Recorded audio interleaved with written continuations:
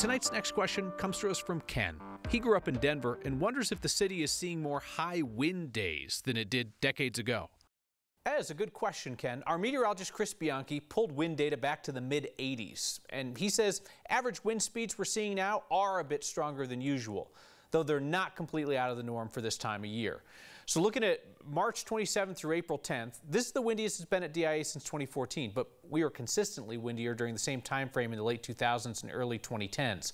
Records show average wind speeds for this time of year up from the 1980s, but the measurement station moved, of course, from Stapleton to DIA.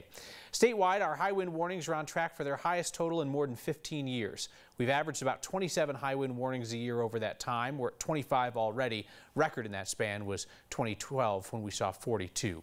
So keep your questions coming on any topic, like how many roads must man walk down before you call him a man? And the answer, my friend, is blowing in the wind. We'll chase it down for you. Email video or audio questions to next@9news.com.